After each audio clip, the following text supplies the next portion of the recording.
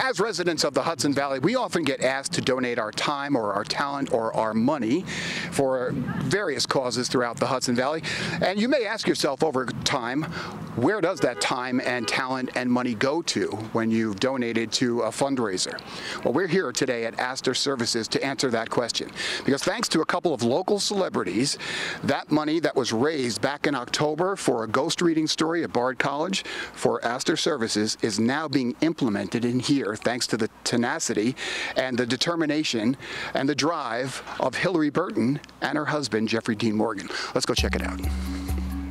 What we're trying to do is, because we bring these kids to the Hudson Valley, which is known for its beautiful outdoor environment, we're really trying to bring those outdoor elements inside and create a camp feeling for these kids. So when they do come here, there is an element of camaraderie and brotherhood and whimsy.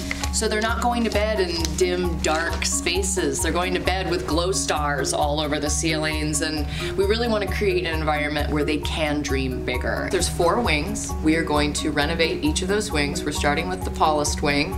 We raised a great amount of money at our event in October. We did and raising more as we go.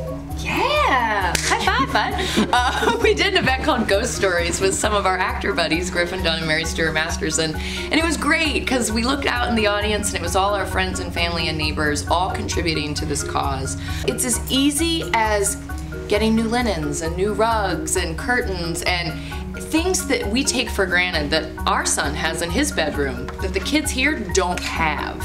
And so we had a lot of help from the staff here. They sat down with the boys. They asked them, hey, what's your favorite color? What's your favorite sports team? What are your favorite cartoon characters? And so we have tailored each bedroom to the kids' preferences and also kept some pretty generic sports stuff in place. So when those kids matriculate out, incoming kids will also have that whimsical childhood experience staying here. We really want to create an environment where they can dream bigger and where they can envision a life for themselves that is what we try to embody as a community here. Some wholesomeness, some togetherness, community.